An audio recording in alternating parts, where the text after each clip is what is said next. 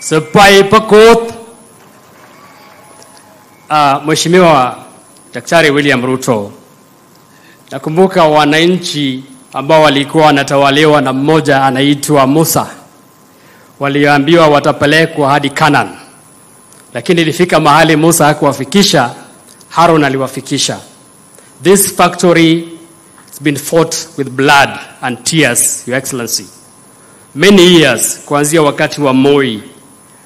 Imekuwa sasa ni wewe wakati wako that we have been able to say tuko na factory. I think you are our Aaron. Umetuletea factory, Your Excellency. Umetuweka katika counties ambao sasa tunaita industrial counties.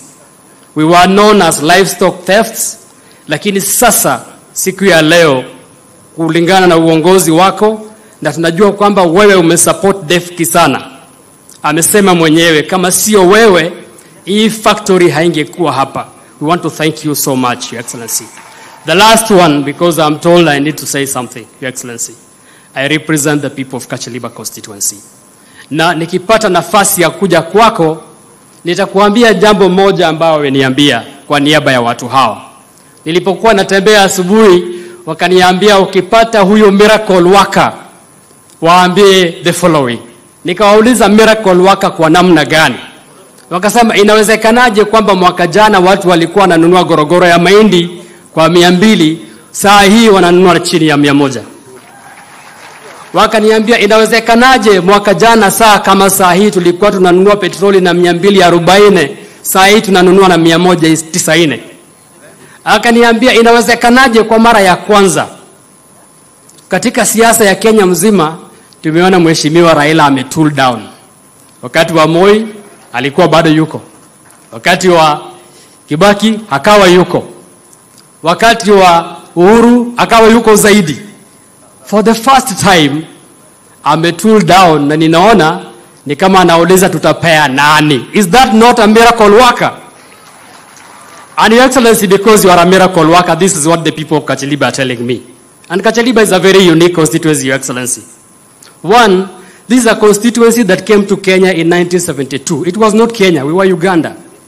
It is the constituency that is made up of 4,100 kilometers square. It is the only constituency that hosts the State House, a state lodge. It is the only constituency that borders Uganda. Your Excellency, these people are saying two things. One, they are asking, Namaliza, they are asking for a sub-county called Kapakali sub-county, Your Excellency, because of the size. Two, Your Excellency, they are asking for 2 roads. One, to support what the chairman DEFCI has said. To open up Uganda, we are asking for a road that comes from Kacheliba all the way to Bukwa, so that these products can reach Uganda very quickly. They are asking for a road that comes from Konyao all the way to Kasei, where we've got gold and coltan, the CS has said. It is going to support the factory. Your Excellency, kwa hiyo, tungependa kusema unapoona hii rangi, tumeamua. Your Excellency, we are there.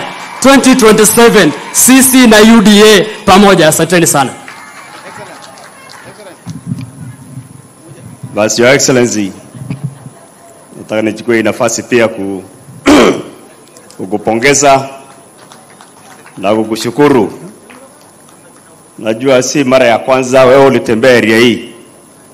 Wakati ulikuwa mjumbe bure, mpaka sasa maombi yako ile ulikuwa unaomba imeanza kutimia.